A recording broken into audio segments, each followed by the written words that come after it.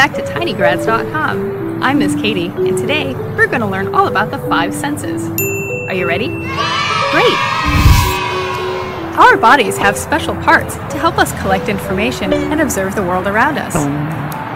In order to collect that information and to be aware of what's happening in the world around us, we have 5 amazing senses. We have the sense of sight, smell, taste, hearing, and touch. Let's start with our eyes. When we observe things with our eyes, we are using our sense of sight. When light bounces off an object, it brings the image of that object into each of our 2 eyes. But it brings it in upside down. Our eyes bring it into focus, while our brain instantaneously flips it over, turns it around, and puts it back together, right side up and crystal clear. Amazing! Have you ever been playing in your room and all of a sudden your nose tells you that dinner is ready? That's your sense of smell.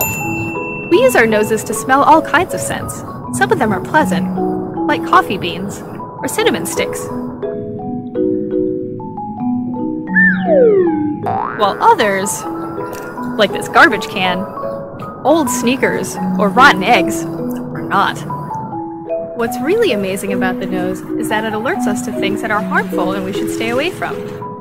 Those rotten eggs smell awful to us because if we ate them, we could get really sick. What is that horrible smell? Oh, it's a skunk. Let's get out of here. Underneath the nose is the mouth, and inside the mouth is the tongue. The tongue is covered in tiny little bumps, which contain taste buds, and those give us the sense of taste. When we eat food, these 10,000 amazing taste buds spring into action and tell us whether it is sweet, salty, sour, or bitter. Did you know that your nose also helps you taste your food?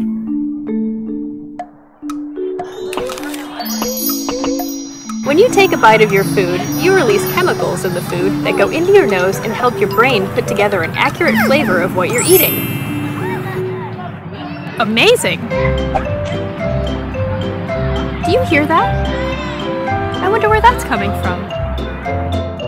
Let's go find out.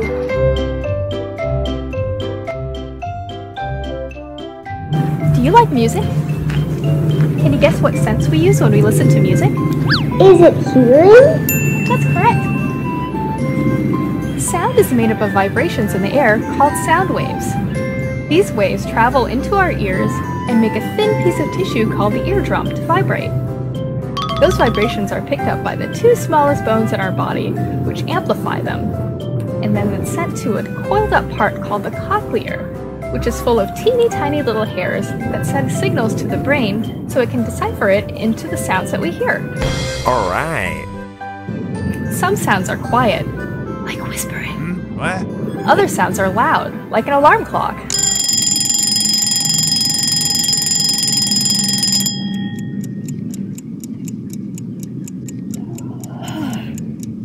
Amazing! While sight, smell, taste, and hearing all use certain body parts, the sense of touch happens all over our bodies. Miss Katie, where does the sense of touch come from? Good question! The sense of touch comes from the skin, which covers our entire bodies. Some parts of the skin are more sensitive than others, like on our hands. There are about 100 touch receptors on our fingertips. That's amazing too! What can we learn about the park using only our hands?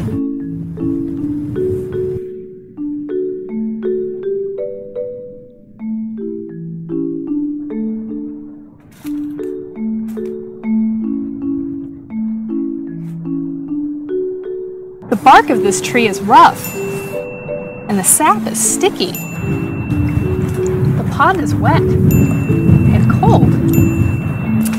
Oh, what is this? Oh, it's a dog. This dog is soft. So those are our amazing 5 senses. I hope you enjoyed learning about the 5 senses with me and making lots of observations. Come on back to learn more amazing facts about our amazing world on TinyGrads.com, a fun and safe learning place. Bye for now!